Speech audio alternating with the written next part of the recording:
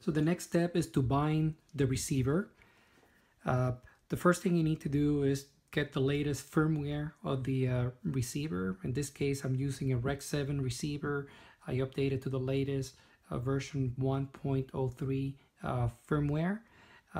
So that's the first thing. Then you just get it in the correct model, like the Spirit rocks that we're using here. I just connect power to the receiver. And it says the receiver is bound.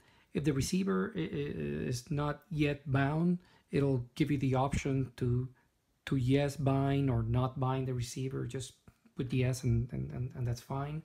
And the next thing is we want to set up the receiver so that it'll integrate with the Spirit. Okay, so what we're going to do, we're going to go under models, device explorer. We will see the REX7, so we're going to click on that. Under general settings, you just leave that alone. There's really nothing to do there, except for if you want to change the low voltage alarm.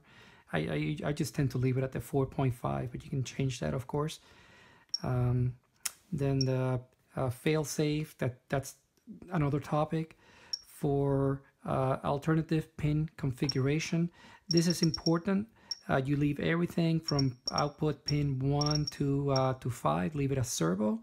For output pin, say, I guess 6 and 7, so E1 and E2, we need to make sure that it is in XBus. If you want to use XBus compatible devices like the Spirit unit, which is an XBus, or like Mikado, I'm not sorry, Mikado, Contronic Tell Me, or some other units that use XBus. Just make sure you have it in XBus, okay?